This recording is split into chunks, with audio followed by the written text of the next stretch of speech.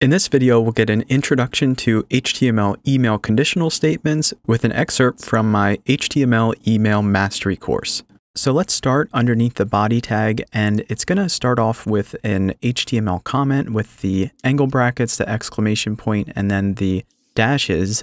And before we add our if statement, I want to share a resource with you for Outlook Conditional CSS, which there's a link to in the course curriculum download. So this page on Stack Overflow is a great resource to learn about the Outlook Conditional CSS statements and understanding the syntax. So we'll use Outlook Conditional CSS statements or comments in order to tell Outlook how we want our emails to display. So this will include simple aspects of the design like the background color and the font family, as well as using ghost tables to make it so our responsive HTML email columns don't fall apart on Outlook. So further down the page, it's going to give us some information on targeting the different versions of Outlook from Outlook 2000 up to Outlook 2016, which goes by number 9 all the way up to number 16.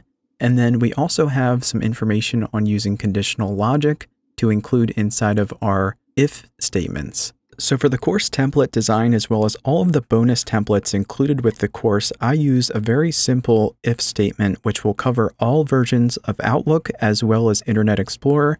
And that's going to render across all testable email clients properly. And we'll be able to use the same if statement throughout the entire design. So we're going to be targeting Outlook 2000 with the MSO 9, as well as the greater than or equal to conditional logic. So it's going to be GTE for greater than or equal to Outlook 2000. So let's